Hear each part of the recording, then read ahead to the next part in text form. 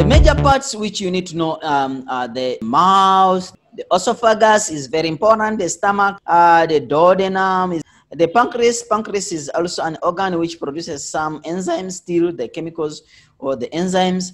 And then the colon, this one we call it the big one. If you look at this one there, we call it the large intestine. All this, it is divided into 3 parts, but you just have to know that it's called the large intestine. Jejunum is part of large intestine. Colon is just part of a large intestine.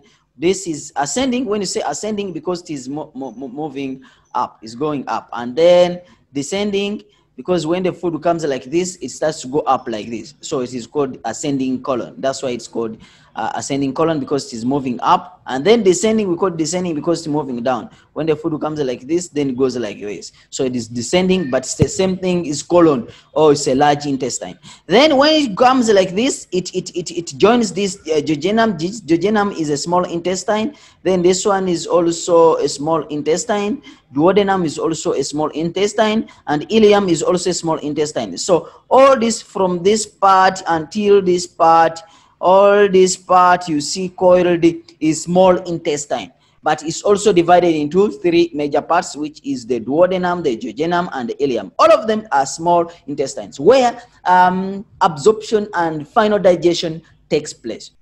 So basically those are the major parts of the digestive system.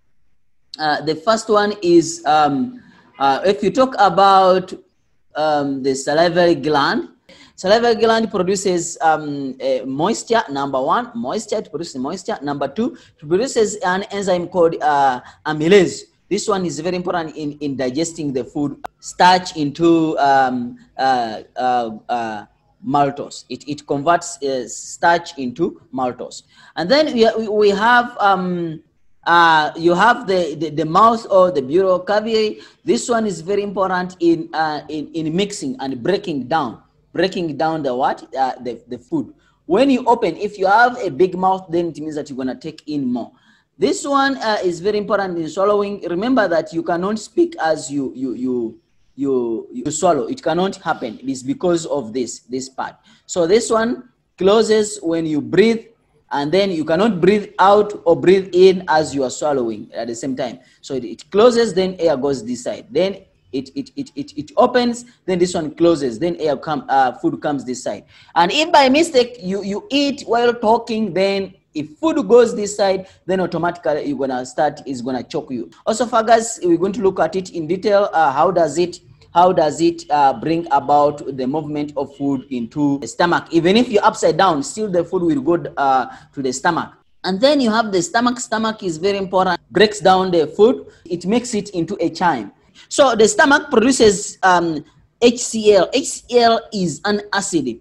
That's why if you don't eat, you find out that you hear those sounds. Acid is being produced. If you keep on chewing, and then you don't eat, still these acids will be produced, and then it will make the stomach to be burnt, and then you suffer from what you call the stomach ulcers, or what we call gastro ulcers.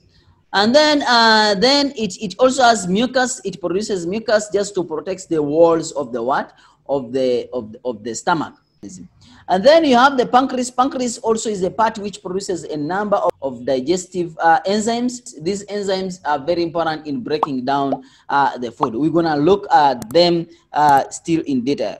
I say that this from here until here, we call it small intestine. So we find out that final digestion takes place here in this small intestine.